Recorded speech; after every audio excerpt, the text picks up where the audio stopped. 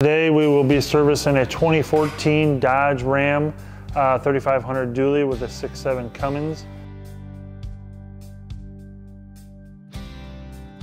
No sockets necessary, just your standard 3/8 drive, square, and that plug right there. They've used that for years, so don't have to worry about trying to find the right socket.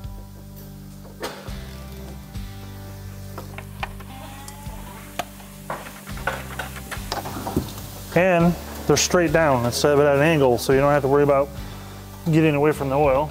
Once we're done draining this here, then we'll lower it down and get the oil filter over there.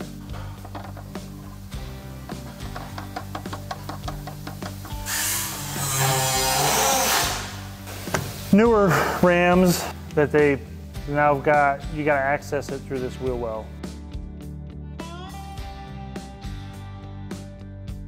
I've got the oil filter off, and there's like an AC line down there or whatever, and you can leave it sit there. And then that gives you a minute to grab your oil filter plug, which you can pick up at Doc's Diesel. They look like this. And that you just thread right into the oil filter, so that way when you go to pull it up out of there, you're not leaking oil all over everything. So you can see it just sitting there. Then I just sneak in and I just thread that right in on there and just get it snug enough that you can pull. See how that looks like that? Pull that right on through. And that's how you get the oil filter out. And make sure that the O-ring's still on there. Very important. And this one is not on there.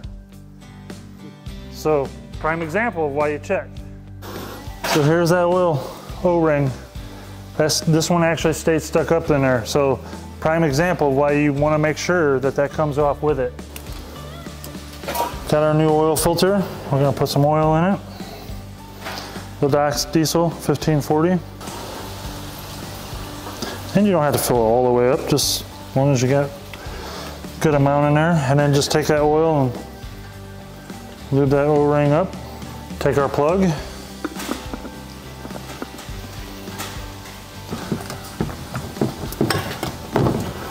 Now, like what I was telling you guys earlier, when we removed it, there's an AC line or whatever down there. You can just let it sit on there, and then I spin that cap off. There it's sitting there. Unthreaded it. Now I'll just grab that oil filter and I'll take it straight up.